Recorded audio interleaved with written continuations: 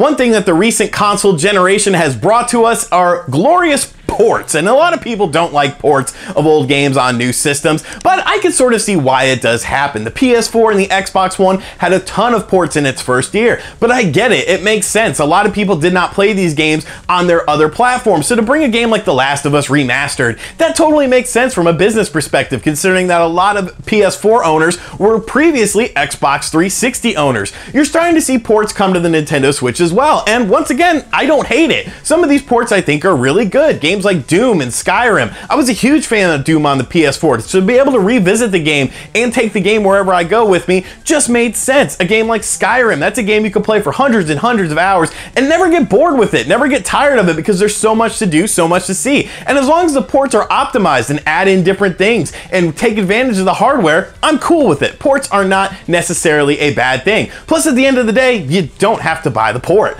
But we're starting to see some more Wii U games come to the Nintendo Switch, and a couple people are getting concerned that maybe we're starting to see too many ports on the platform. But once again, I get it. The Wii U did not sell that well. It sold pretty badly, to be honest with you. So these Wii U exclusive games can really find a home on the Nintendo Switch. Games like Pokken Tournament and Mario Kart 8 got versions released on the Nintendo Switch. We're seeing Bayonetta 2 being released in a dual pack for the Nintendo Switch as well, which are games that a lot of people did not get to play unless they owned a Wii U, of course. Now, the last two announcements of ports coming to the Nintendo Switch that were Wii U games are Hyrule Warriors Definitive Edition and Donkey Kong Country Tropical Freeze. And some people are thinking that these games are a bit overpriced. Right now, at the time of this video, these games have $60 placeholders, and it doesn't look like those are going to change. So are Donkey Kong Country Tropical Freeze and Hyrule Warriors Definitive Edition overpriced? Should they be less priced? You know, should they be like 40 bucks, 50 bucks? We're going to take a look at these two titles and figure out, are Hyrule Warriors Definitive Edition and Donkey Kong Country Tropical Freeze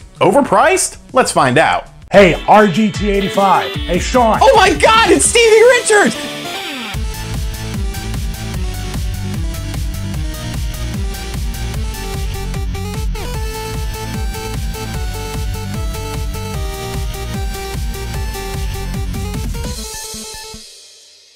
The first suspect on the docket is Hyrule Warriors. Now, Hyrule Warriors released back in 2015 on the Wii U and was a really cool game. It blended in things like the Dynasty Warriors style of gameplay with Hyrule and the Legend of Zelda, and it really brought a different look onto the Legend of Zelda world. And this was a game that I picked up on day one, and honestly, I was very surprised with the amount of content that this game had. I was surprised at the amount of things to do, the amount of levels to explore, the amount of throwbacks and nods to the Legend of Zelda history, and it was just a beautifully crafted game. I was never a huge fan of the Dynasty Warrior series, but it's like I never really got into it with the characters. I never related with the characters. I never felt, you know, a longing for those characters. But when you bring in a franchise like the Legend of Zelda that has so many timeless characters, it totally made sense for this game to happen. And the end product was excellent. They released a ton of DLC for the game as well that really elongated the experience. I put hundreds of hours into that game, and I didn't even scratch the surface on some of that DLC. There was an adventure mode, a challenge mode as well, just tons of content. Now, the game also came to the 3DS as Hyrule Warriors Legends, and if you had a new 3DS, it was a no-brainer to pick up this game as well,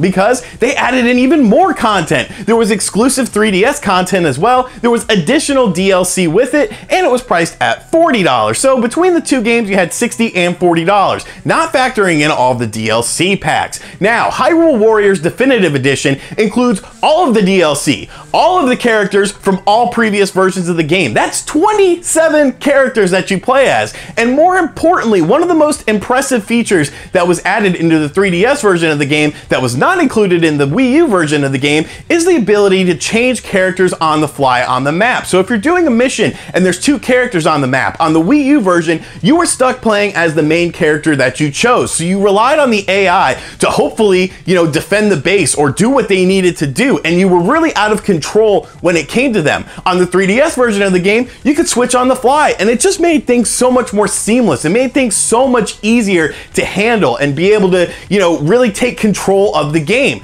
So when you're talking about adding this into the home console version of Hyrule Warriors Definitive Edition, a lot of the people that played it on the Wii and might have skipped the 3DS version never had this ability. They also never played the 3DS DLC, and vice versa. Maybe the 3DS owners did not play the Wii U DLC. So the fact that it has all of the DLC from the game, it has all of the characters from the game, it also adds in the ability, the 3DS version, to switch characters on the fly, and it even has Breath of the Wild related stuff for Zelda and Link.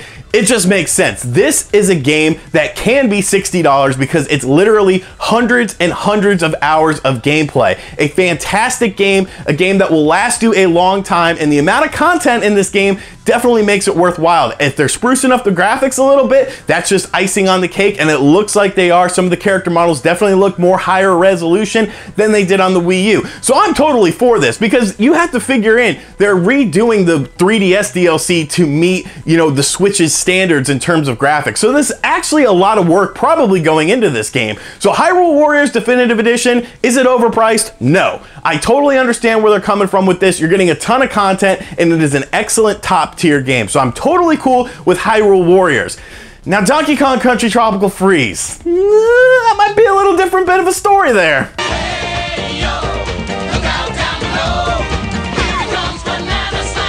Now, don't get me wrong, Donkey Kong Country Tropical Freeze on the Wii U was a great game. It came out during the infamous Wii U drought. Now, what was the Wii U drought? If you were a Wii U owner, an early adopter of the system, you know exactly what this was. This was the stretch of months, literally months, where nothing came out for the system except indie titles. And I love indie titles, but you have to have retail releases in there as well. You have to have bigger games in there as well for the masses to enjoy, because indie titles are still kind of small for the most part. And Donkey Kong Country Tropical Freeze came out at a time when there was nothing else out for the Wii U. So it was accepted with open arms. It was a fantastic game. It was beautifully crafted, excellent visuals, great music, a very challenging difficulty, and just a top to bottom, a very solid game. Maybe not one of the greatest games of all time, but definitely an above average great game that I honestly had a lot of fun playing. I loved playing it. But the Wii U version of the game wasn't anything really special. It didn't really take advantage of the system besides something like the graphics. Actually, the gamepad screen was black the entire time. There was nothing to do on it unless you wanted to play in off TV mode.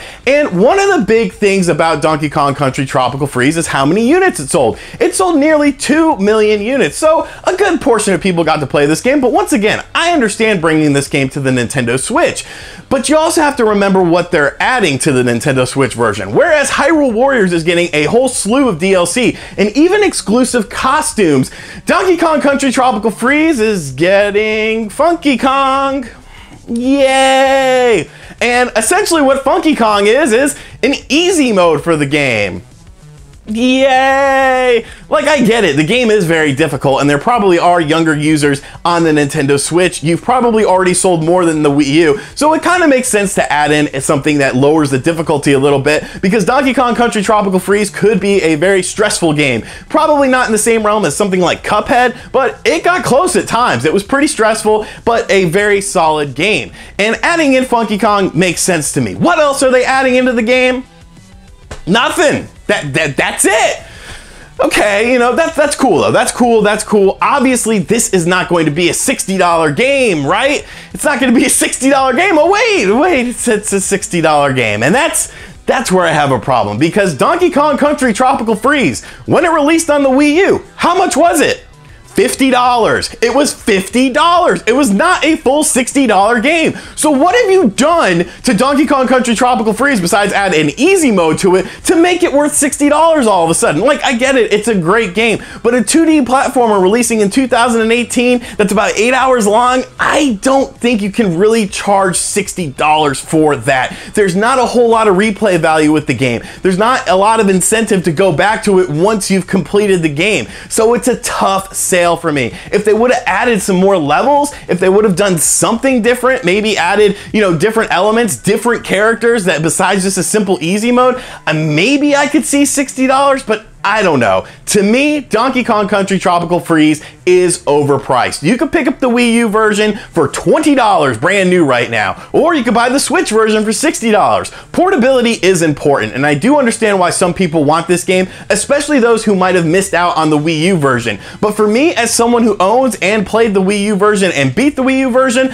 I have no incentive to buy this game, especially at $60. $40? Maybe I'd jump all over it, but $60? I'm sorry. I feel that Donkey Kong Country Tropical Freeze is simply overpriced on the Nintendo Switch. Now, of course, none of this really matters because it's just my opinion. What do you guys think of these prices? Do you think Hyrule Warriors Definitive Edition is fairly priced? Do you think Donkey Kong Country Tropical Freeze is fairly priced? Are you gonna pick up either of these games? Are you gonna skip them and only pick up new stuff? Let me know in the comments section down below. And of course, thank you for checking out this video. If this is your first time here, make sure you subscribe to the channel. Make sure you hit that like button. Share this video with your friends. Give your friends something to talk about. Let's see some good discussion in the comment section down below. Make sure you check out the description box. I got t-shirts, I got Patreon, I got social media links, I got a website. I bought a website the other day. I don't know why. I'm just like, hey, I'm gonna buy a website. I got 75,000 subscribers. Why not? Why not? I love all you guys. I'll catch you guys on the next video. Later. RGT!